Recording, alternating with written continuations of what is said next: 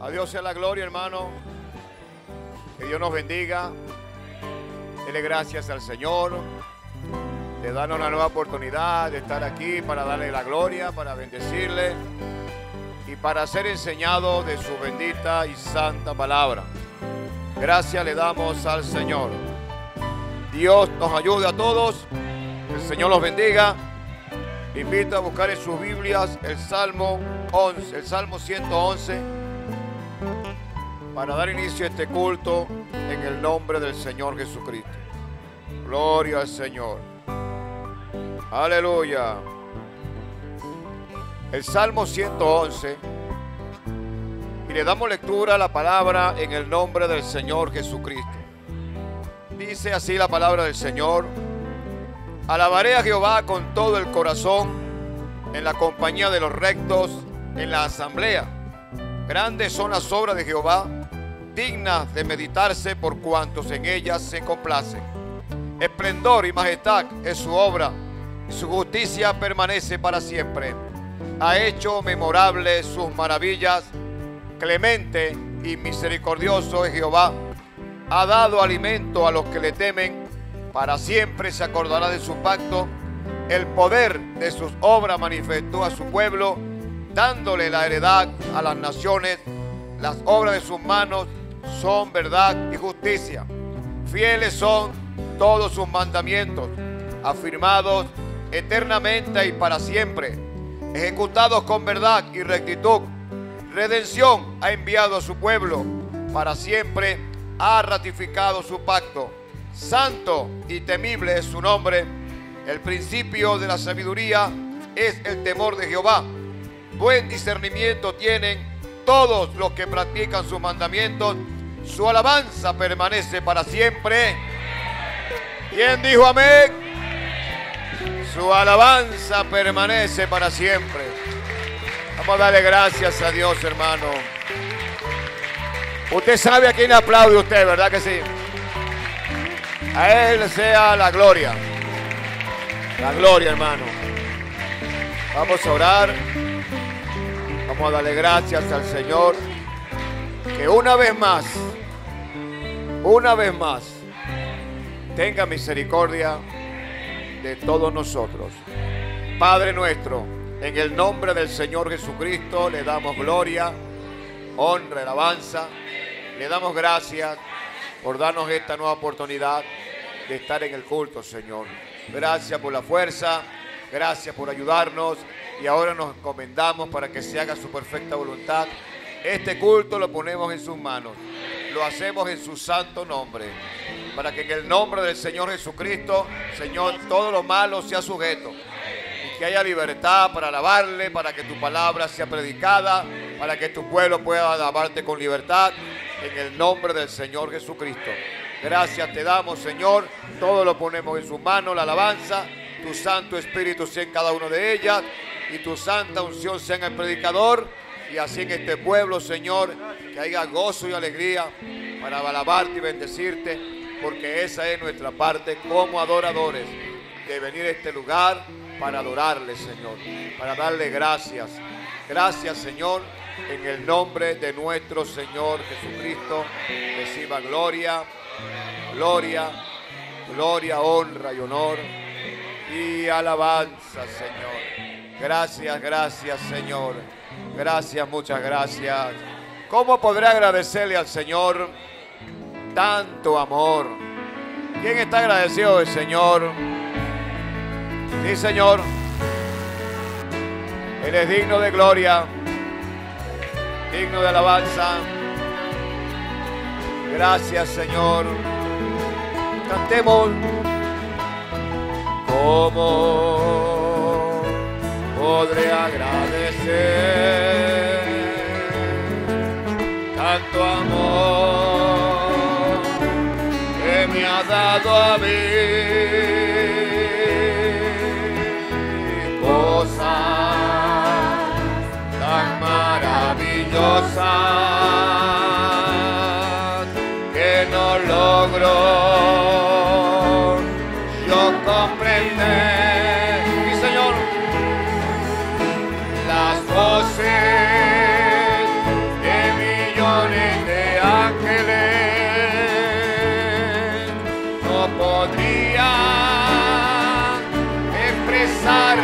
gratitud. Dígame. Todo lo que soy, hermano, lo que yo espero ser, se lo debo, hermano, se lo debo todo a Él. Sí, Señor, a Él sea la gloria. A Dios sea la gloria. A Dios sea la gloria. A Dios sea la gloria por lo que hizo en ti, por su sangre,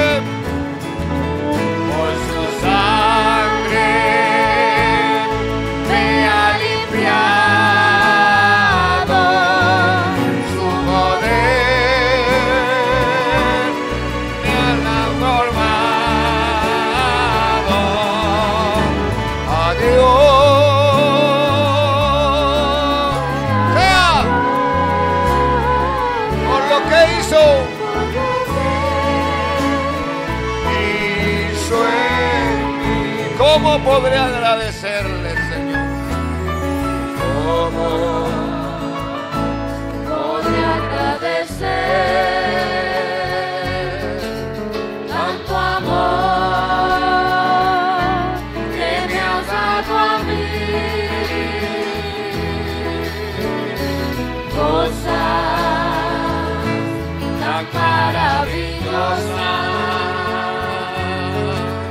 que no logro yo comprender. Las voces de millones de ángeles no podrían expresar mi gratitud. Todo lo que soy, lo que yo espero ser, se lo debo todo a Él. A Dios sea la gloria. A Dios sea la gloria. A Dios sea la gloria por lo que hizo en ti, por su sangre, me ha limpiado. Sí, Señor, aleluya. Su poder me ha transformado. A Dios. Dígame, por lo que hizo en mí, por lo que hizo. Vamos a decir otra vez, ¿cómo podrá agradecer? Podré agradecer tanto amor que me has dado a mí. Cosas tan maravillosas que no logro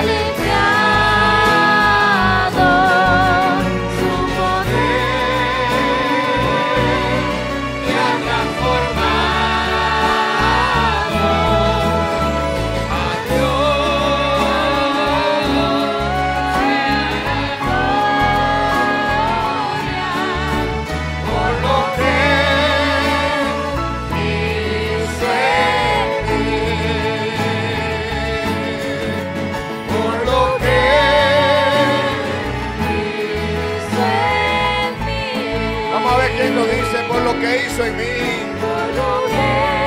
Lo que Dios ha hecho en nuestra vida.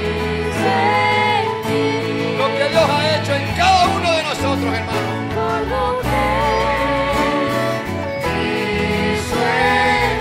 Una vez más diga, por lo que hizo en mí. Por lo que hizo en mí.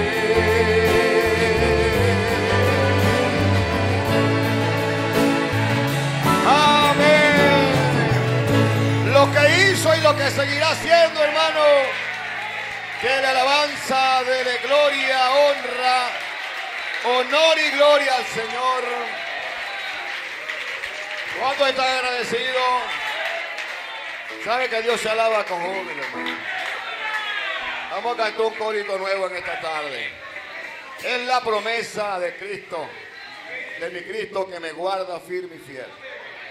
Me guarda firme y fiel. Me guarda firme y fiel. Es la promesa de Cristo que me guarda firme y fiel. Me guarda firme y fiel. Me guarda firme y fiel. Es la promesa de Cristo que me guarda firme y fiel. Me guarda por la fe. Es la promesa de Cristo que me guarda firme y fiel. Me guarda firme y fiel. Me guarda firme y fiel. Es la promesa de Cristo que me guarda firme y fiel. Me guarda por la fe. Es la promesa de Cristo que me guarda firme y fiel. Me guarda firme y fiel. Me guarda firme y fiel. Es la promesa de Cristo que me guarda firme y fiel. Me guarda por la fe. Es la promesa de Cristo que me guarda firme y fiel. Me guarda firme y fiel. Me guarda firme y fiel. Es la promesa de Cristo que me guarda firme y fiel. Me guarda por la fe. Es la promesa de Cristo que me guarda firme y fiel. Me guarda firme y fiel. Me guarda firme y fiel. Es la promesa de Cristo que me guarda firme y fiel. Me guarda por la fe. Es la promesa de Cristo que me guarda firme y fiel. Me guarda firme y fiel. Me guarda firme y fiel. Es la promesa de Cristo que me guarda firme y fiel. Me guarda por la fe. Otra vez. Es la promesa de Cristo que me guarda firme y fiel. Me guarda firme y fiel. Me guarda, hermano. Me guarda firme y fiel. Es la promesa de Cristo que me guarda firme y fiel. Me guarda por la fe. Es la promesa de Cristo que me guarda firme y fiel. Me guarda firme y fiel. Me guarda firme y fiel. Es la promesa de Cristo que me guarda firme y fiel. Me guarda firme. Otra vez. Es la promesa de Cristo que me guarda firme y fiel. Me guarda firme y fiel. Me guarda firme y fiel. Es la promesa de Cristo. Dígame. Me guarda por la fe. Es la promesa de Cristo que me guarda firme y fiel. Me guarda firme y fiel. Me guarda firme y fiel. Es la promesa de Cristo que me guarda firme y fiel. Me guarda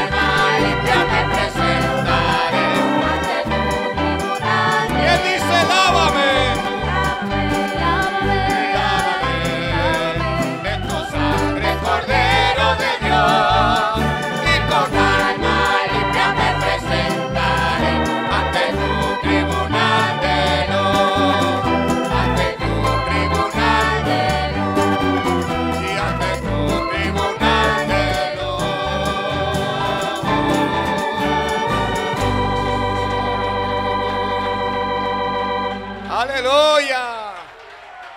¿Se lo aprendieron, hermano? Alabe a Dios. Aprenda lo bueno. Aprenda a cantarle al Señor. Aprenda a alabarle, a bendecirle. Sepa que usted está aquí para adorar a Dios. Usted no vino a cumplir un requisito más. Usted no vino para que lo mirara el otro. Usted vino para adorar a Dios. Y adorarle no de labios,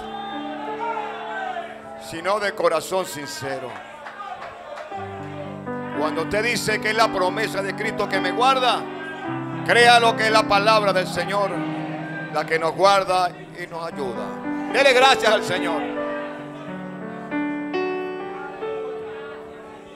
Aleluya. Dele un aplauso al Señor, hermano. Dios le bendiga. Sean bienvenidos a la casa del Señor. Aleluya. Amén. Pueden sentarse en el nombre del Señor Jesucristo. Le damos las gracias en esta tarde al Señor por todas las cosas.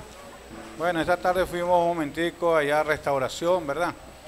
Allá iban a despedir, ¿verdad?, el cuerpo, o sea, y llevaron el cuerpo del hermano Andrés para allá y estuvimos allá por la gracia y la misericordia. Amén, hermano. Y bueno, para que oren por la familia, por la esposa, ¿verdad? La esposa quedó encinta. Creo que pareciera que fueran morochos, están en eso. Entonces quedó la niña como de 10 a 11 años, creo que tiene. Entonces no es fácil, pues. Amén. Para que estén orando por ellos, ¿sabe, hermano? Y bueno, recordarle la promesa para lo que es el sonido. Ya la camioneta está por allá afuera ya también. Amén. Sí, gracias al Señor.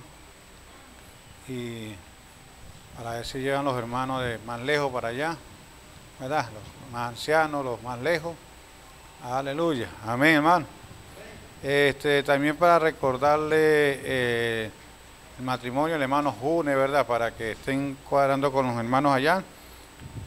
Y los que vayamos a ir para allá, entonces nos ponemos de acuerdo cuántos somos para ver en qué nos vamos a ir. ¿Está bien? Les he dicho que se anoten con los hermanos diáconos.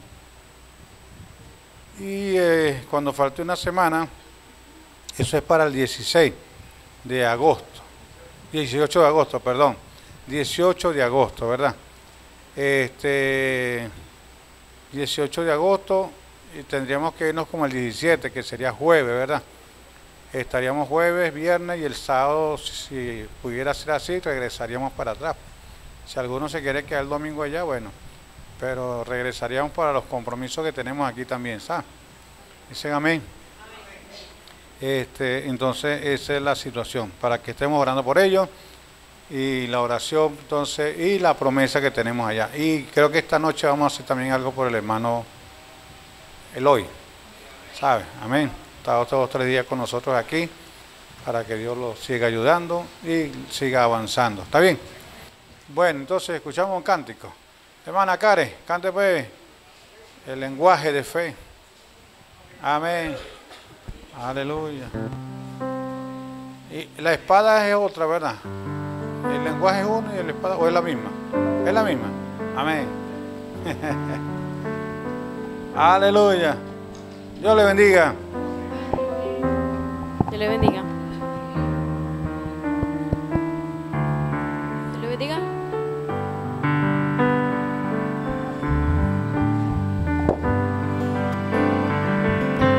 Dios le bendiga.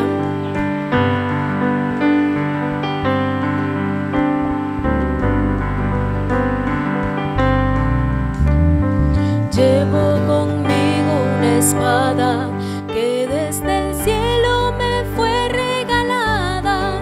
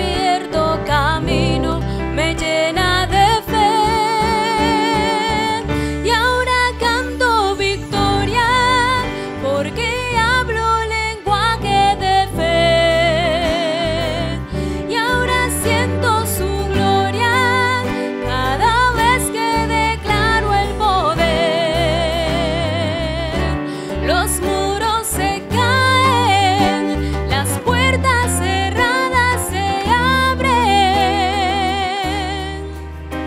porque he aprendido a hablar el lenguaje de fe.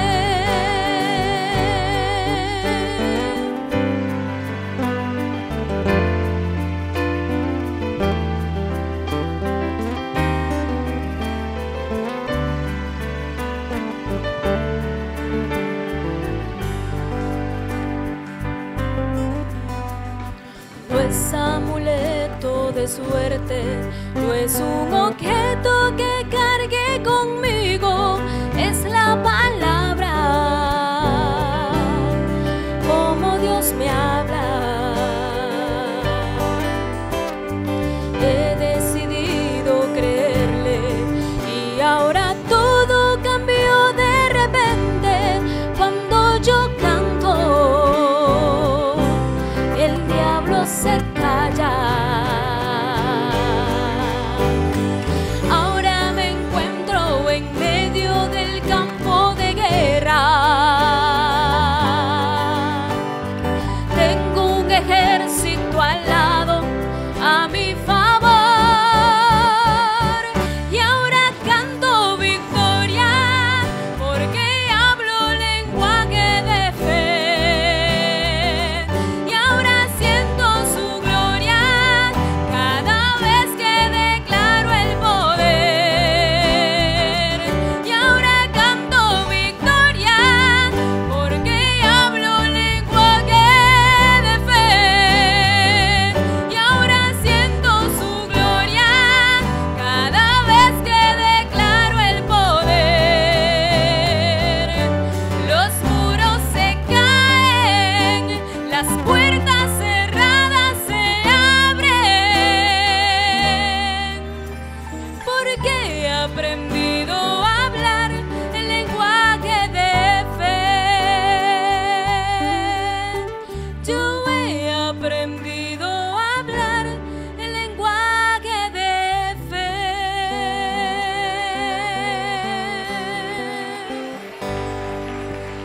Aleluya. Amén. Gloria a Dios. Amén, hermano. El Señor le bendiga. El Señor les guarde. Aleluya. Así que le damos la bienvenida en esta tarde a los que nos visitan. ¿Sí? ¿Quién nos visita por aquí? Somos todos de aquí. ¿Por allá? Somos todos de aquí. Por aquí. El hermano. Vienen de Rafael Linares. Bienvenido, hermano. Dios le bendiga. Amén. Bueno, entonces, que el Señor nos ayude. Vamos entonces a estar de pies en el nombre del Señor para darle paso a la palabra. Amén, hermano. Bendito sea el nombre del Señor Jesucristo. Aleluya. Amén. Aleluya. Amén, hermano. Tengo en mi alma un pesar, un deseo ardiente por volver.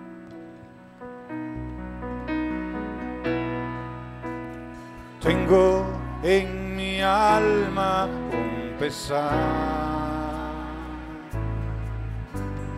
un deseo ardiente por volver a esa tierra eterna donde estuve con él. A casa quiero volver. Desde lo profundo de mi ser, un abismo clama por volver, como un ciervo herido, así clama mi ser, a casa quiero volver.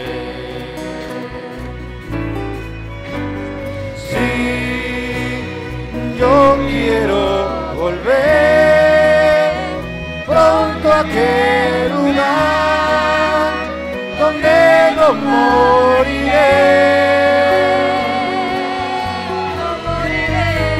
abrir mis alas y volar de este mundo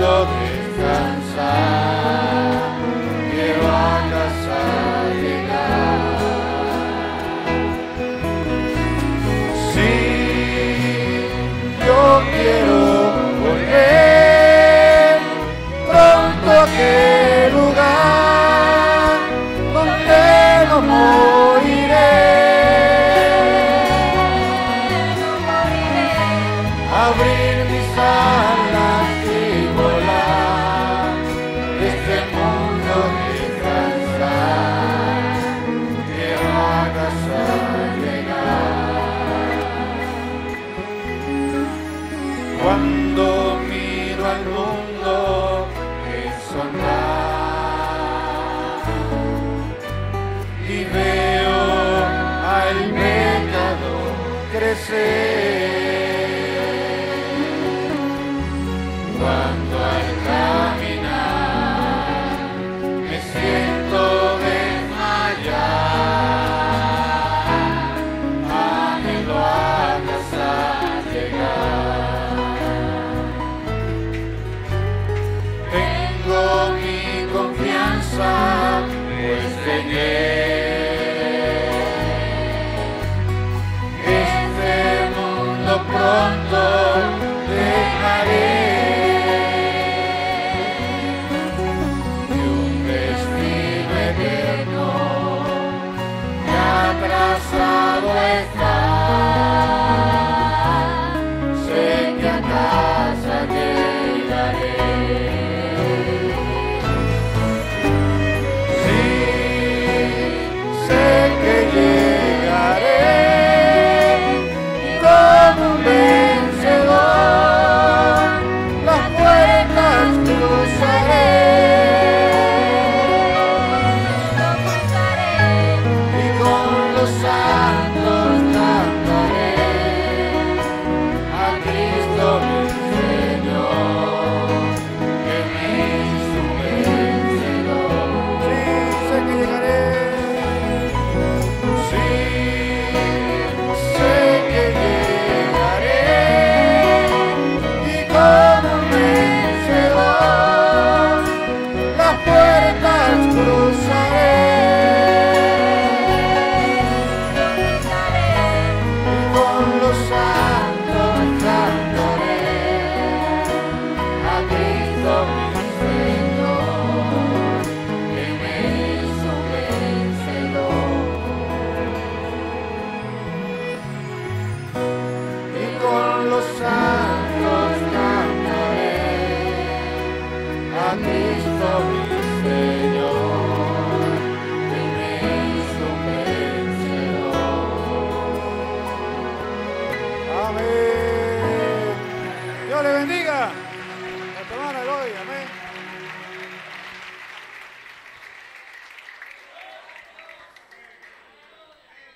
Dios le bendiga.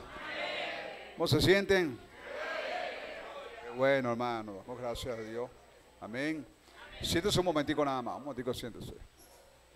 Gloria al Señor. Dios les bendiga a todos, hermano.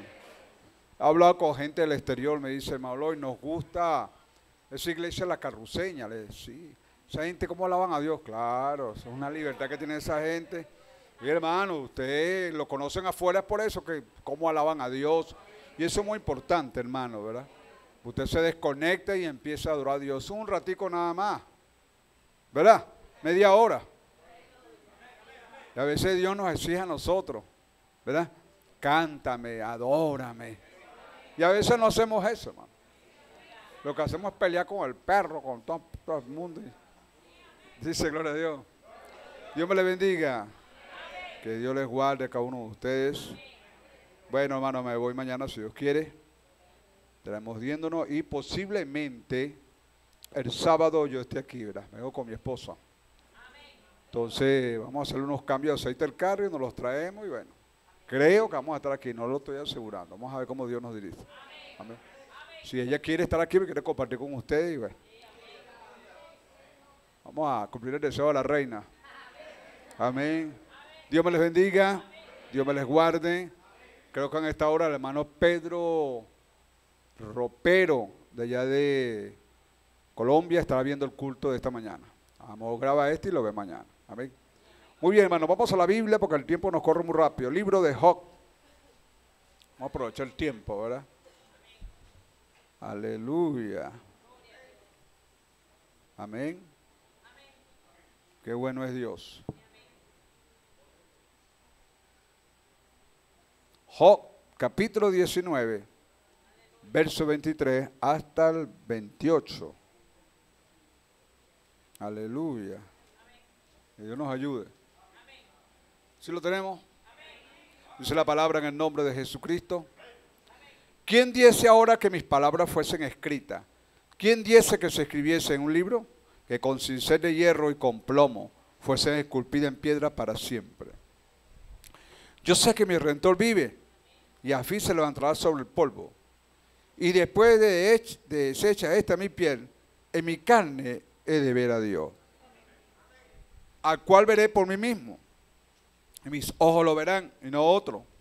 Aunque mi corazón desfallece dentro de mí, mas debiera decir, ¿por qué le perseguimos? Ya que la raíz del asunto se halla en mí. Padre, le damos gracias en esta tarde. Rogamos, Señor, les suplico que sea usted hablando. Aparte del hombre, Dios, ponlo a un lado, Señor. Aquí que el mejor predicador es usted, Señor. Uno es muy torpe, Dios, pero usted es un caballero, Señor. Háblanos en esta tarde, Señor, poco tiempo que nos queda. Su palabra, Señor. Lo pedimos en el nombre de Jesucristo. Amén, hermanos. Siéntese, pues, Dios me les bendiga a todos. Aleluya. Vamos a desconectarnos del mundo y vamos a conectarnos en el culto. ¿Verdad que sí? Que Dios nos ayude en esta hora. Aleluya. ¿Dicen amén? Muy bien, hermano. El libro de Job es un ejemplo que dejó Dios en la Biblia para nosotros los cristianos. ¿Entiende? Job era un hombre, hermano, que amaba a Dios, pero no tenía el Espíritu Santo. Pero ¿sabe qué tenía él? Revelación. Y los que lo acusaban a él le hablaban por la Biblia. Tenían poca revelación. ¿Me entiende ahora? Pero él tenía revelación total. Ahora el profeta dice, si Dios encontró un hombre bajo la sangre de los machos cabríos con esa condición, que no puede encontrar un hombre que está bajo la sangre de Jesucristo. ¿Verdad? Era un hombre, hermanos, que todos lo admiraban, consejero, la gente lo miraba, los príncipes lo querían en su mesa para comer, ¿verdad? Porque el hombre era un consejero. La gente se tapaba la boca cuando ese hombre llegaba porque era un cristiano. Pero estaba bajo la sangre de los machos cabríos. Pero tenía revelación. Pero Satanás no pudo descubrir el secreto. Tanto indagó con lucha y prueba, nunca consiguió el secreto de él. ¿Qué era el secreto? Revelación de la palabra. Ahora Satanás hoy descubrió el secreto de nosotros. Ya él lo sabe. ¿Cuál es el secreto? No oran. Ahora, yo vengo predicando de la montaña, de Sanare, el cielito, en iglesia, campaña, y me encuentro con lo mismo. La gente pasa al altar llorando y me dice lo mismo. ¿Qué tiene? Hermano, hoy que ore por mí para que me dé espíritu de oración. Yo le dije, pero si yo estoy luchando. La gente no quiere luchar. La gente quiere sumarle la cruz a todo el mundo. Ore por mí. Ajá, pero usted tiene que pagar un sacrificio. El problema no es Dios, el problema somos nosotros mismos. ¿Verdad que sí? Dios es un caballero, ya nos mostró todo por la escritura. Nos dijo, están las promesas, son de ustedes. Meta llave y póngala a funcionar. Entonces nos ahogamos un vaso de agua. Y vinimos aquí a llorar al altar. Y muchas veces siempre lo mismo. ¿Por qué será eso? ¿Sabe por qué? Porque no creemos. Si usted quiere le pregunta a Grabán cuántas veces yo lo molesto a él, te va a decir, no, eso es raro. Porque yo resuelvo mis problemas por la palabra. Yo no estoy llorando allá. Cuando se me escapa es que yo voy a hablar con él. De resto yo lo resuelvo. Problema con la familia, problema con diablos, con lo que sea. Estoy capacitado por eso porque Dios me capacitó a mí. Y lo capacitó usted. Usted tiene que descubrir quién es usted o yo. Usted no es una persona de esos sobaqueros que caga la vida de sobaco. No, no, no, no. Usted tiene que poner a funcionar eso. Eso es un tesoro, es una arma nuclear. Póngala a funcionar para que usted vea. Empieza a funcionar. Dice gloria a Dios. Mire, el más bravo que lo diga usted, te voy a matar, te mato mañana. Bueno, usted se metió en oración, el otro día Dios le tuerce el pescuezo o lo cambia, uno de los dos. Eso es tremendo, hermano. Dice gloria a Dios. ¿Cuántos dicen amén, hermano? Aleluya. Cuando aquel hombre se metió con mi esposa, que vivía al lado, el cuñado de ella, y trató de tocarla a ella, yo llegué en la noche y le dije, Señor, hame justicia porque yo no puedo pelear. Yo fuera ahorita y lo saco, pero yo no puedo. Es que usted me cambió. Ya no soy ese salvaje de antes. Hágame justicia usted. Bueno, el otro día lo mató, le partió el corazón y lo dejó largo a largo. ¿Está listo? Te metiste con mi hija. con errores y fallas. Ahora, ¿qué es lo que quiere Dios? Que usted reconozca en esta hora. Job reconoció su posición. Amén. Pero Job tenía todo. Y cuando Dios vio a Satanás, le dijo, ¿viste a mi hijo Job? Sí, ya lo vi. Ya lo vi.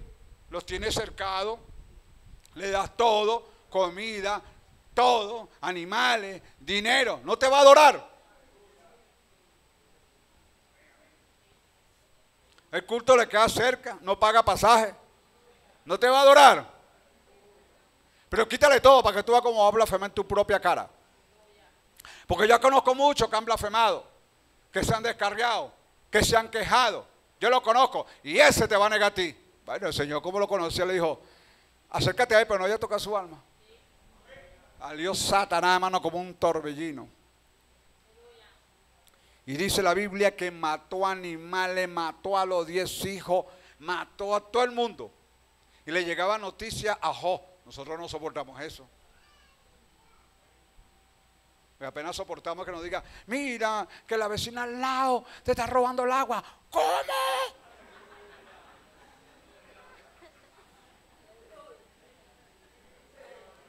Que el hijo de la vecina me robó la manguera.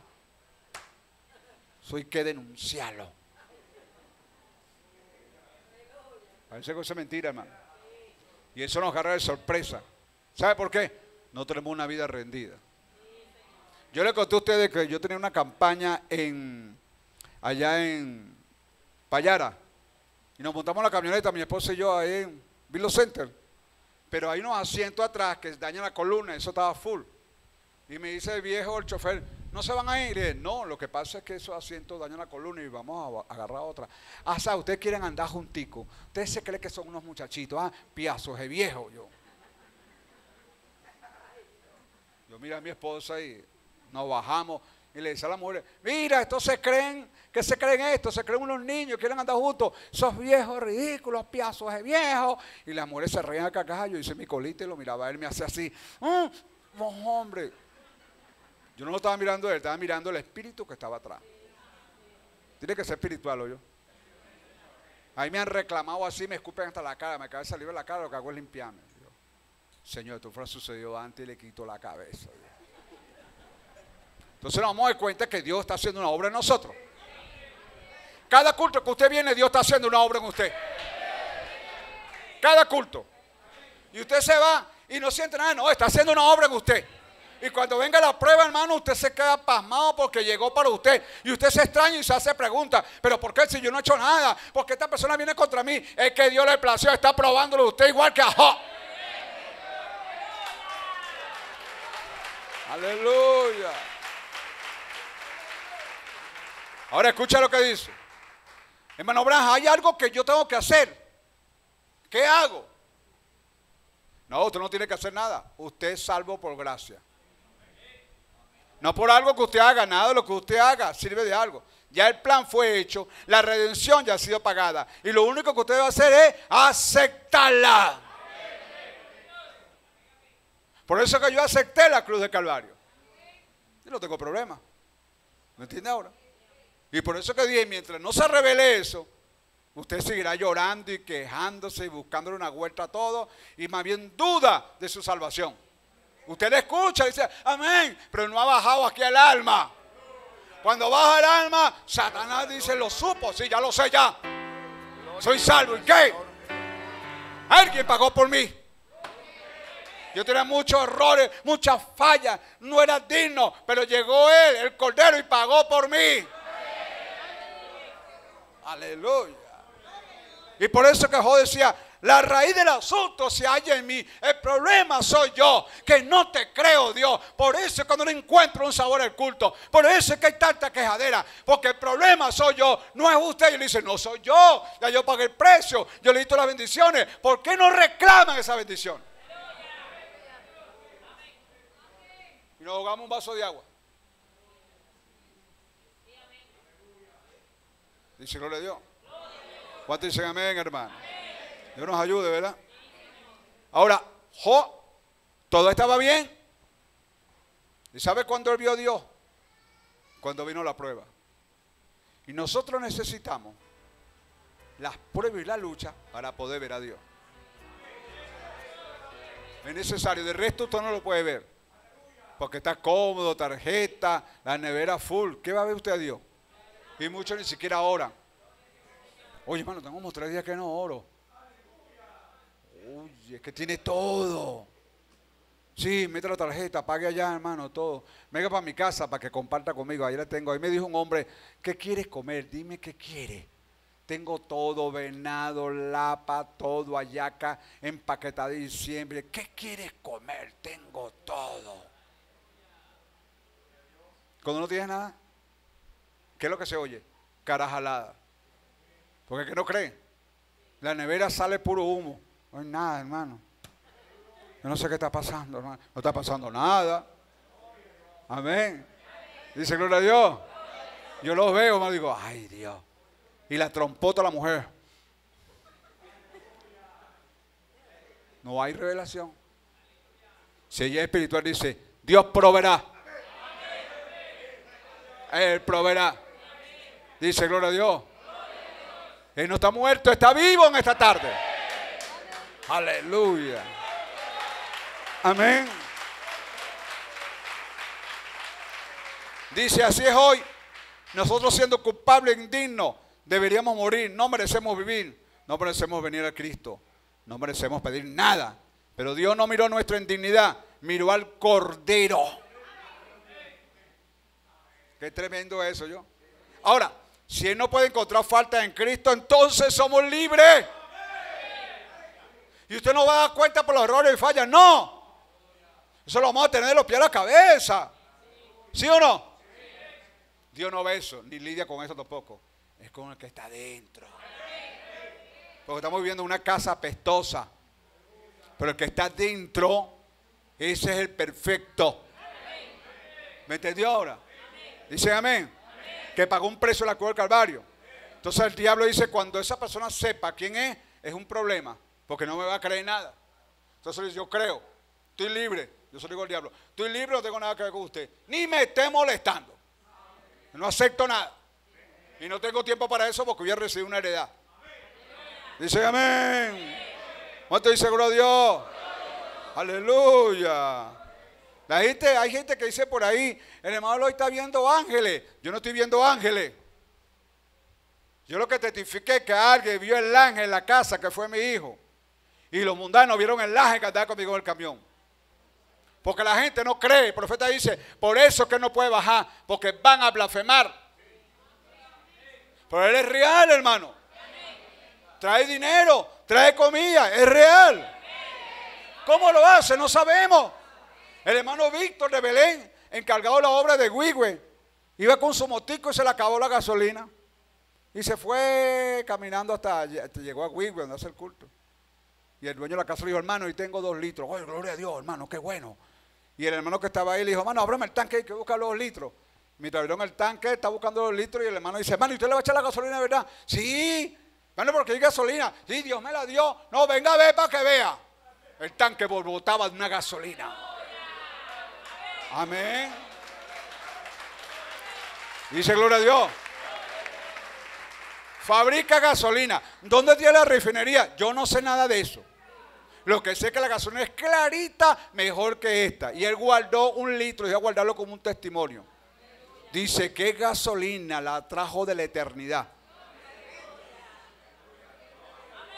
Y si trajo eso, ¿te va a mentir lo que te está diciendo? Que te dice, eres libre, hijo. Eres libre. Lo que pasa es que no me ha sabido pedir. Pero pídeme. Vete la llave, dale vuelta. Aleluya. Usted dirá, yo no soy digno de levantarme de esa silla de ruedas esta noche. Así es, usted no lo ve. Pero Dios no lo examina a usted. Él examinó a Cristo y Él es digno. Entonces usted puede andar. ¿Sí? Depende de lo que usted piense en cuanto a eso. Usted dirá, yo soy una mujer muy terrible. Yo he vivido ilegalmente, he quebrantado mis votos matrimoniales. Señor Branham, le diré que yo soy un borracho. No importa lo que usted haya hecho. Dios no lo vio a usted, sino al Cordero. ¿Sí? Y ya aceptó al Cordero. Así que usted está libre. Oye, hermano, usted pasa a estar libre. Aleluya. Amén. Dios no lo puede ver. Él ve al Cordero. Los demonios pueden acusarlo. Ahí está Rubén. Mira. Sí, pero yo veo la sangre, el Cordero, el pacto. Que Eloy se está portando mal. Rubén se está portando mal. ¿Qué hizo esto? Sí, pero yo veo el pacto sangrando. Porque Él pagó el precio en la cruz del Calvario. Él derramó su sangre por usted y por mí. Entonces, el Cordero pagó por nosotros. Oye, hermano. ¿Y por qué está con esa cara arrugada?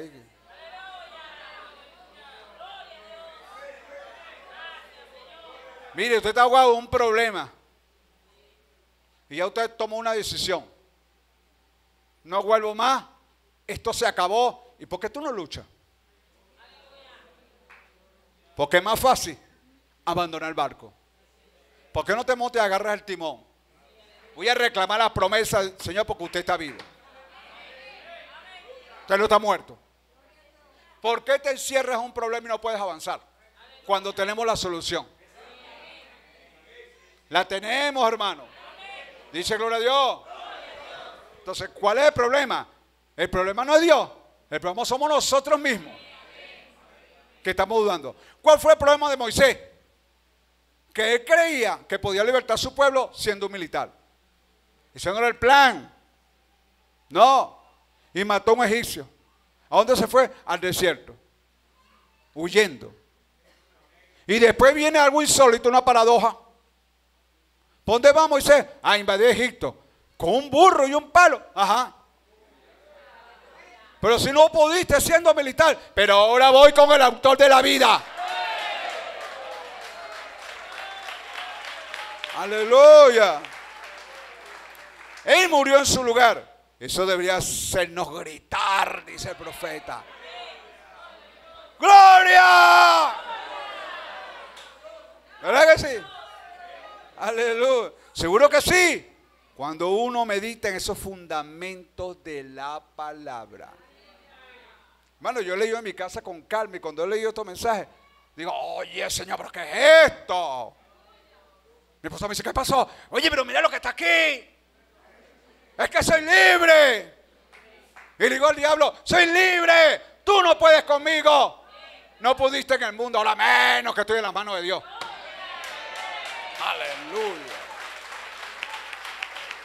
Amén.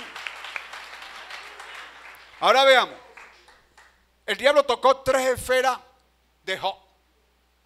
Y lo primero que tocó fue ¿qué? La economía. Y cuando nos toca la economía, que la barriga suena, la fe se va. Hasta nos ponemos bravos. ¿Qué tiene? No conmigo nada. ¿Sí? ¿Se dio cuenta? Que no es revelación. ¿Y la promesa? Ay, o sea que está escrita ahí. No, usted no cree nada, eso es mentira. Yo le digo esto porque lo he vivido. Y me he quedado quieto. Y de repente, ¡pam!, él responde. Digo, gracias, Señor.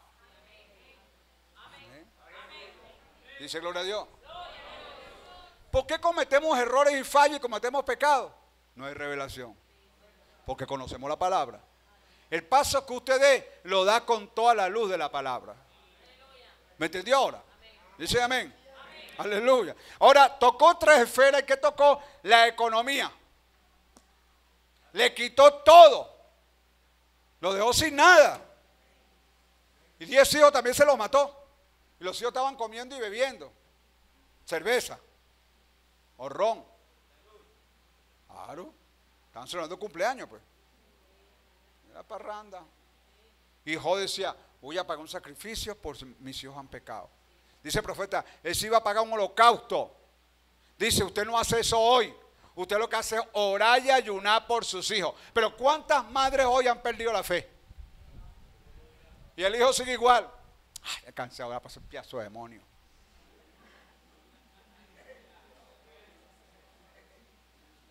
Hermano, si mis hijos eran aguardienteros y clamando y clamando y clamando, ahora dejaron de tomar, pagan diezmo y todo, oran antes de viajar.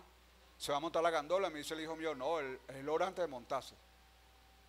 ¿Quién le puso eso a ellos? Porque Dios me está dando una pista. Vamos, sigue creyéndolo. Y sigo creyendo. Sigue predicando, sigo predicando. Cuando se murió mi hijo, Dios me dijo a mí, tú predicas vida después de la muerte. Sí, es verdad, Señor. Sigue predicándolo, está guardado allá, sigue predicando, más nada. Amén.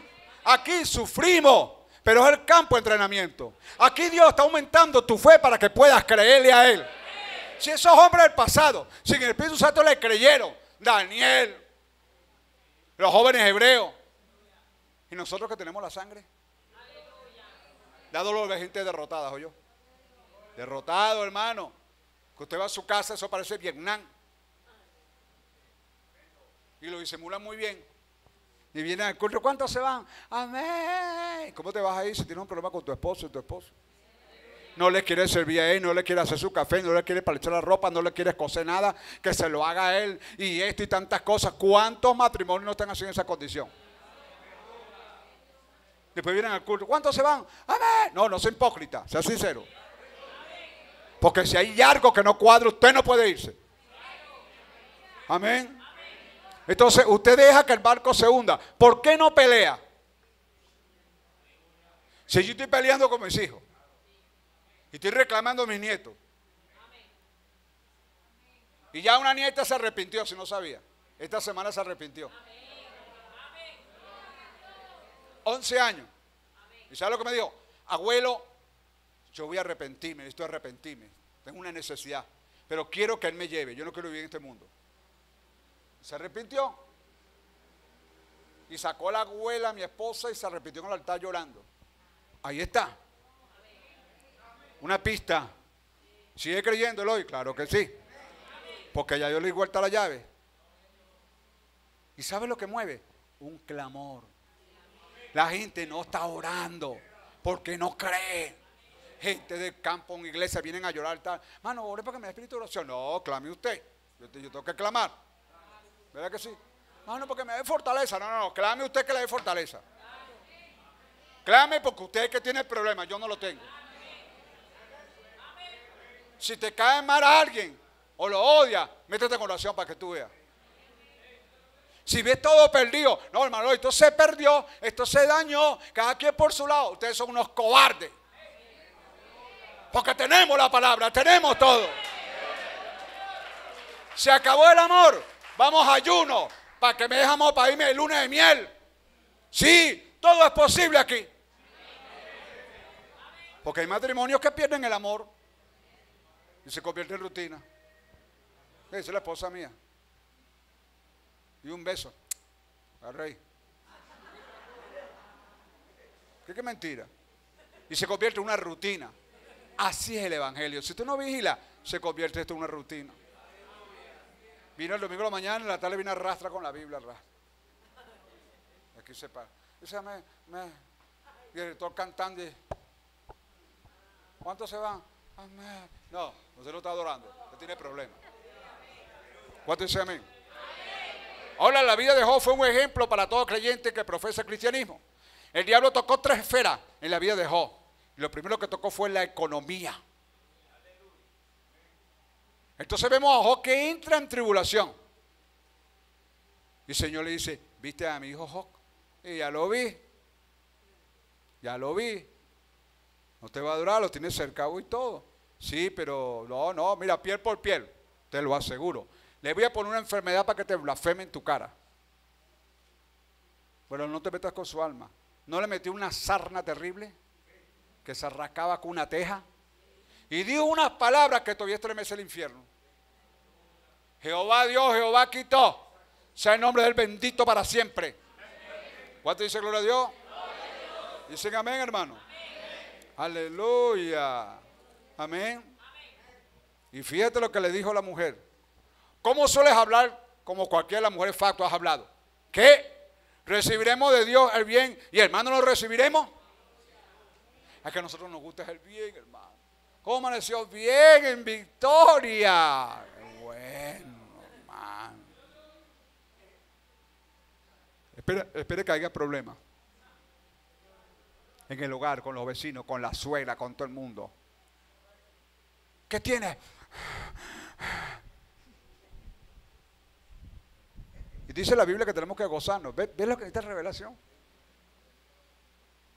Amén. ¿Cuánto dice gloria a Dios, hermano? Espero que pueda entender, ¿verdad? Y Job no conoció la prueba hasta que estuvo en medio de la prueba. Ahí fue cuando Dios, las preguntas que él tenía, Dios se las respondió. Pero usted lee la Biblia, 26 versículos blasfemando, no contra Dios, por la situación que estaba pasando. Maldita sea la hora en que nací, maldita sea la noche, maldito, Dios lo dejó que se desahogue, lo malo que se desahogue, después hablo con él. Y después usted ve que lo llama. Amén. Dice gloria a Dios. Dios nos ayude, ¿verdad? Aleluya, que eso no entendemos. Amén. Pero mira lo que dijo Job. Mas él conoce mi camino, me probará y saldré como oro. Pero Dios mete 20 a la prueba y 2 son los que pasan la prueba. Los demás se quedan llorando, preguntando por qué, qué es lo que pasa, me echaron brujería, qué fue lo que pasó, sabes que estoy empavado, por qué, si todo me iba bien, ahora me salió esto, me picharon el caucho, me robaron la batería, ahora qué es lo que está pasando, será que qué está pasando, Dios mío. No está pasando nada, es Él, porque ninguna brujería le puede caer a usted porque usted está en las manos de Dios. Es Dios que permite las cosas. Job, cuando pudo entender que era Dios, entonces Dios le respondió las preguntas y le dijo, vamos a hablar tú y yo. Si tú me respondes porque eres más antiguo que yo. Ahí José cayó la boca. Y Dios empezó a preguntar, ¿qué va a responder él, hermano? ¿Qué le quiso decir él? Yo me encargo de tu familia. Tú solamente cree el mensaje. Cree la palabra. Trabaja para mí. Lo demás me encargo yo. Hónrame que yo te voy a honrar. Pero nosotros queremos promesa de Dios. Queremos bendiciones de Dios. ¿Y usted qué está haciendo para Dios? Por eso es que hay que pedirle a Dios, porque si tienes allá ahorrado en el banco, pide y Él te va a dar. Pero si no tiene nada, viene al culto y se va para su casa, no hace nada. Dice el profeta, usted es un idólatra. Entonces los idólatras no pueden entrar al reino de los cielos. Tenemos que ir acorde a la escritura, ¿yo? Amén. Si usted no hace nada, bueno, allá usted. Yo tengo que pelear, tengo que hacer algo. El profeta dice, grite, sirva, hable, pero diga algo. Aleluya.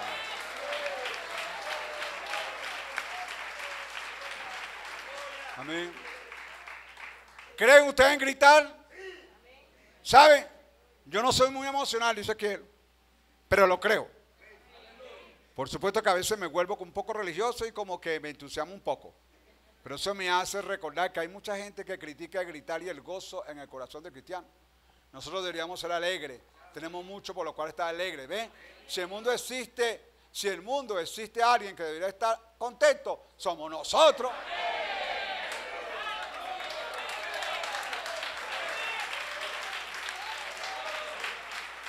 Esas caras en el culto Hablada, viendo el reloj. Sí, hermano. Dice gloria a Dios. Entonces el mundano se alegra el fin de semana. No importa lo que esté pasando. Él se alegra porque va a bochinchar, tomar aguardiente y la música y la playa. Él se alegra. El sábado usted lo ve triste. ¿Cuánto más nosotros que tenemos una salvación tan grande? Yo estaba en culto de Mariales, el hermano Gorón está predicando, de repente dice algo que me impactó y digo, ¡eja! ¡Gloria! Y a mí no me interesa que esté ahí. Pero la gente hoy no quiere adorar a Dios en espíritu en verdad. Porque me voy a sudar, porque está al lado mío le molesta. A todos no le interesa si le molesta nada. Que lo soporte. Aleluya. Amén. Satanás le dijo a Dios, claro, no te va a adorar. Y cantar si le ha dado todo. Todo se lo ha dado. Amén. Vamos a Job. Capítulo 1. Aleluya. Amén.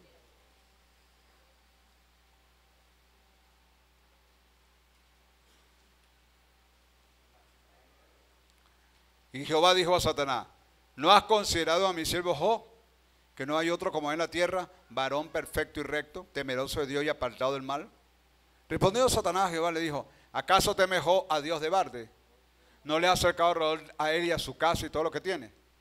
Al trabajo de sus manos has dado bendición, por tanto sus bienes han aumentado sobre la tierra. Pero extiende ahora tu mano y toca todo lo que tiene y verás si no blasfeman contra ti en tu misma presencia. ¿Y cuánto no blasfeman? Que no salgo de esta, todo el tiempo un problema, todo el tiempo una enfermedad, como estoy en una ruina, aquel sí tiene carro, zapatos nuevos, yo no tengo nada, y vivimos de ruina en ruina, porque la palabra tiene un poder. Cuando usted habla ruina, eso es lo que usted va a tener. Si usted habla bendición, eso es lo que va a tener usted. ¿Verdad que sí? Mire, hermano, el esposo de mi tía siempre decía, ay, quedé harto como un perro. Él dice, no diga eso, Ramón, de gracias a Dios. No, hombre, harto como un perro. Y se murió como un perro. Muerto de hambre, abandonado en una plaza, con un palo de agua, muerto como un perro, como dijo él. Y otra mujer decía, oye, ojalá que me mate un carro, estoy cansada de estos hijos. Le mató el carro.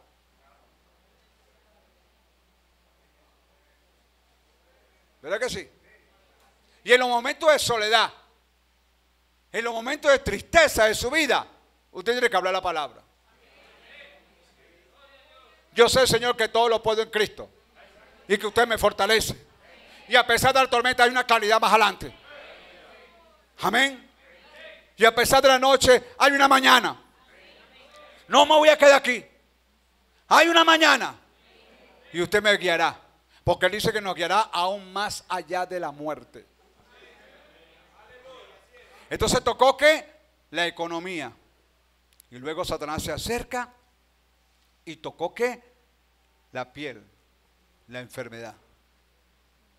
Y el profeta dice, cuando usted es simiente de Abraham y vaya al médico mañana, le dice, señora, tiene un cáncer. Si usted no es simiente, va a llorar, va a llamar a todo el mundo.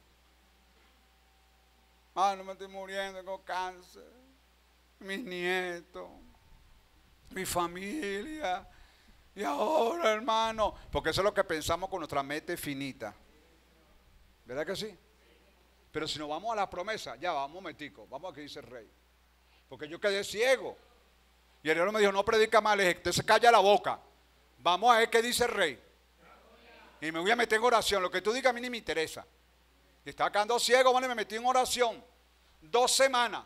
Espero su respuesta. Le di al diablo, lo que tú digas a mí ni me interesa. Estoy esperando la respuesta del rey. Ese es el que me puede sanar. Y a las 2 semanas, hermano, la respuesta vino. Fui para el culto el miércoles y de repente no me di cuenta y quedé sano. Cuando llegué veo todo tan claro. Los ojos se me abrieron. Y el hermano se me dice, ¿qué pasó? Quedé sano. Vete para acá, testifica. Sano por completo. Dice gloria a Dios. Dice gloria a Dios. ¿Y él no puede hacer algo hoy? Mira a mi prima que se entregó, Sara. Se paró y no sé qué fue lo que hizo y se cayó y se le partió la base de este pie aquí. Se le partió. Con placas y todo. Y yo la llevé para el hospital en el carro porque le iban a operar. Pero hermano, los médicos cuando lo van a operar dicen, ¿pero qué vamos a operar? Si eso está bien, está soldado. Le tienen terapia ahorita. Se quedó pasmada. Dios hizo la obra un momentico. Ahora, el Espíritu Santo no soldó los huesos del hermano Abraham. Él los soldó. No puede hacerlo con nosotros. Pero está buscando a alguien que le pueda creer. Aleluya. Amén. Hoy entró en ayuno. Blasfemó 26 versículos. No contra Dios, sino por lo que estaba pasando. Porque tocó esa esfera de la carne. Amén. Y se rascaba con una teja. Todo el mundo lo abandonó. Nadie lo quería en su mesa. Nadie lo quería en su iglesia. Todo el mundo lo abandonó. ¿Por qué? Estaba sarnoso. Con llagas en todo el cuerpo. Qué cosa, ¿verdad? Ya nadie lo buscaba por un consejo. No, si parecía un monstruo. Pero él estaba creyendo, rascándose. Amén. Dice gloria a Dios. Y no tenía el Espíritu Santo.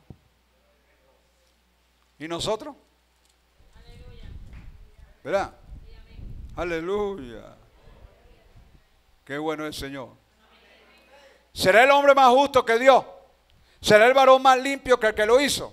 He aquí en su siervo no confía y notó necedad en sus ángeles, imagínense. ¿Cuánto más en los que habitan en casas de barro? Nosotros. Cuyos cimientos están en el polvo y que serán quebrantados por la polilla. De la mañana a la tarde son destruidos y se pierden para siempre sin haber quien repare en ellos. Su hermosura no se pierde con ellos mismos y mueren sin haber adquirido sabiduría. Cuando usted tiene revelación, sabiduría, usted sabe que por lo que está pasando es Dios. Y usted en vez de estar triste se goza. Gracias, Señor. Por eso que él dice, dame gracias por todo. Gracias por el plato de comida. Aunque muchos no oran, lo que hacen es cerrar los ojos y listo. Eso lo acepto yo a los nietos míos. Pero uno que tenemos revelación, hermano, es cerrar los ojos y listo. ¿Ya oraste? Sí. Mentira. Dele gracias a Dios por una taza de café, hermano, por un plato de comida. Dele gracias a Dios. ¿Verdad que sí? Gracias por el aire que respiro. Gracias por todo. Gracias por el sol, por la lluvia, por todo. Hay mucha gente que no se puede bañar. Hay mucha gente que no puede comer. Hay mucha gente que no puede caminar, ni puede ver, ni oír, ni hablar. Y nosotros tenemos todas esas condiciones. Aleluya. Amén. ¿Qué es el hombre para que lo engrandezca y para que ponga sobre él tu corazón y lo visite todas las mañanas y todos los momentos lo pruebes? ¿Hasta cuándo no apartarás de mí tu mirada y no me soltarás siquiera hasta que trague mi saliva? Si he pecado, ¿qué puedo hacerte a ti, oh guardia de los hombres? ¿Por qué me pones por blanco tuyo hasta convertirme en una carga para mí mismo? ¿Y por qué no quitas mi rebelión y perdonas mi iniquidad? Porque ahora dormiré en el polvo y si me buscaré mañana ya no existiré. ¿Ve que somos nada delante de Dios? Que por la gracia, dice, por gracia soy salvo. Y eso porque me dio la gana de escogerlo a usted. Porque pues, aquí mucha gente en Barquisimeto, pregúntate por qué te escogió a ti. Pregúntate por qué estás aquí sentadito alabando a Dios. ¿Qué te frena aquí? Quizás has querido irte para el mundo y no puedes. ¿Qué es lo que te frena? Es que los puentes se cayeron. Es que Dios tomó tu vida. Y usted prefiere morir en las manos de Dios que morir en las manos del diablo. ¿Verdad que sí? Y cuando vemos todo cerrado por todos lados y nos tiramos rodillas, en ese momento responde Dios. Aleluya. ¿Cuánto dice gloria a Dios? Él supo que la prueba no era para mal, era para bien. Ahí fue que lo supo él. Y eso es lo que tenemos que llegar. Cuando venga la prueba, saber que es para el bien de nosotros. ¿Verdad que sí? Para matarnos. Matar a este yo que es nuestro enemigo. Y como dije el viernes, hermano, a veces somos tan delicados y Dios nos prueba y nos pone unos vecinos pidelón que se la pasan pidiendo. Que si azúcar, si café, caraota, pan, sí, hermano. Y usted ve que, oye, ese fastidio toda la mañana. No hay azúcar, pero hay que me regale. Y usted, ¿cómo no? Qué bendición. Café, qué bendición. Pero llega un momento que usted cambia de rostro a los días. Porque se convirtió, oye, carretico. ¿Verdad que sí? Algunos lo hacen por sinvergüenzura, pero a veces Dios que él lo está probando uno. Y se está haciendo un pollo. Ay, bueno, es que me huelió. Me da un poquitico de pollo. Bendito sea el Señor. ¿Verdad que ha pasado eso? Y uno dice, Dios mío, pero Señor, de aguijón. ¿Verdad? Y no podemos evitarlo, hermano. ¿Verdad que sí? Y en la semana te trata muy bien, pero el sábado puso la música a volumen y no le importa, ya no le importó nada. Y es permitido por Dios. Y esa música estremeciendo sábado y domingo. Y el lunes muy tranquilo. ¿Cómo está? Buenos días. ¿Cómo amaneció? Yo amanecí bien. Dice gloria a Dios, hermano.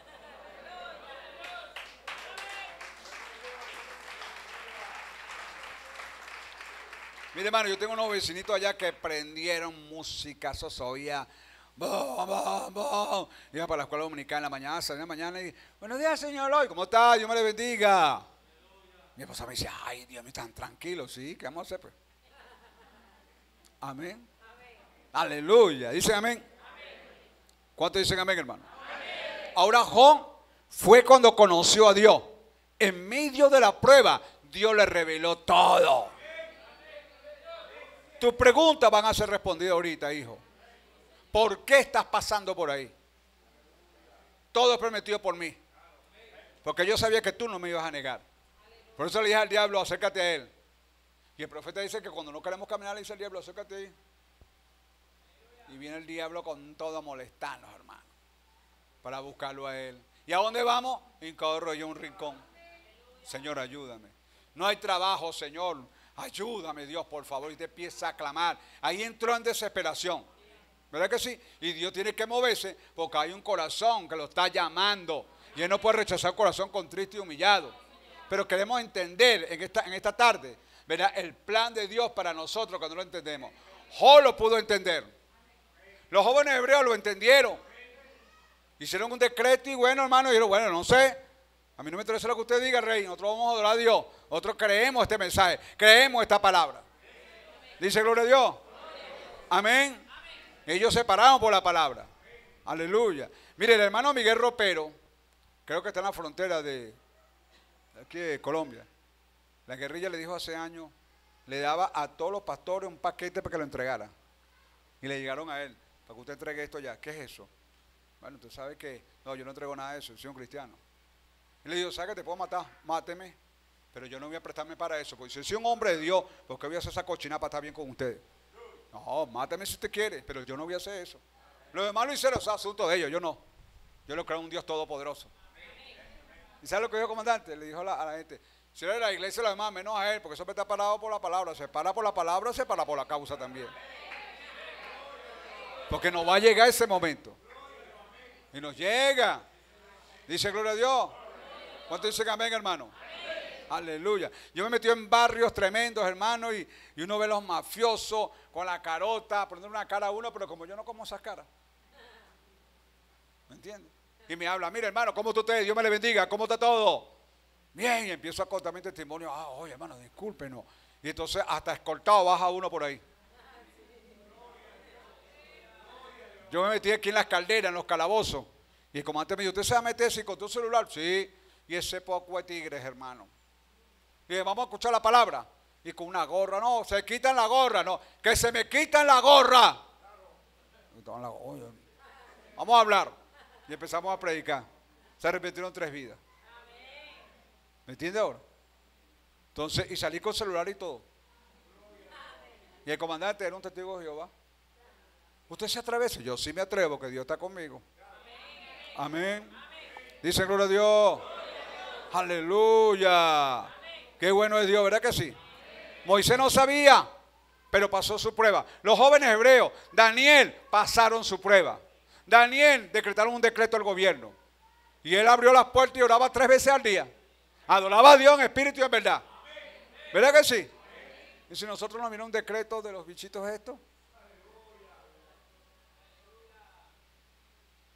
Amén. A mí no me interesa. Yo voy a adorar a Dios. ¿Quién me lo va a prohibir a mí? Que vean eso, a mí no me interesa. Yo voy a adorar a Dios. Amén. ¿Cuánto dice gloria a Dios, hermano? Aleluya, qué bueno es Dios, ¿verdad que sí? Ahora, Moisés examinó el cordero y dijo, cada uno de ustedes tome un cordero por familia. Primero tienen que ponerlo aparte y luego probado. Escuchen ahora, ustedes los nuevos convertidos, le damos gracias a Dios por muchos de ellos cada noche. Fíjense, lo primero que viene es una prueba. ¿O no? Y usted cuando se convierte, gracias Señor, qué maravilloso el primer amor. Espere lo que venga porque va a ser probado. Y mayormente nos prueban es en la economía. ¿Verdad? No es nadita. Y antes tenía todo y ahora. ¿Verdad que sí? Hasta un solo par de zapatos nos queda. Y roto por debajo. 2 pares de camisas, 2 pantalones. Yo llegué con un solo blue jean y una franela chemise cuando llegué al Señor. Con unas botas todas viejas, pobre, desahuciado. Dios me dijo, te voy a bendecir, muchacho. Y empezó a bendecirme. Amén. ¿Cuántos dicen amén? Porque cumple su palabra. Por eso que le creo a Él. Amén. Aleluya. ¿Cuántos dicen amén, hermano? Qué bueno es Dios. Amén. Qué bueno. Una vez que los israelitas se acomodaron allá, ¿qué tal si se hubieran puesto a estudiar? Bueno, yo no soy digno. ¿Qué más debo hacer? Usted no tiene que hacer nada. Lo único que debe hacer es entrar bajo la sangre derramada. Eso es todo. ¿Qué te dijo el médico? Te asustó. Y se lo va llevando usted, lo va llevando un cáncer y esto y lo otro. Y si tú no vigilas, alimenta eso. Un cáncer, aquí está el cáncer. Y lo empieza a llamar demonio y se apodera de usted. Funciona. Porque tenemos la potestad de traer las cosas buenas y las cosas malas. Y el profeta hablando de Job dijo, lo que él temía le vino. Sí, le vino. Él hacía los cantos por sus hijos, no le vino porque estaba pensando en eso y le vino. ¿Verdad que sí? Entonces no debemos pensar cosas malas. No. Piense cosas buenas. Denle un aplauso, no se vaya a dormir.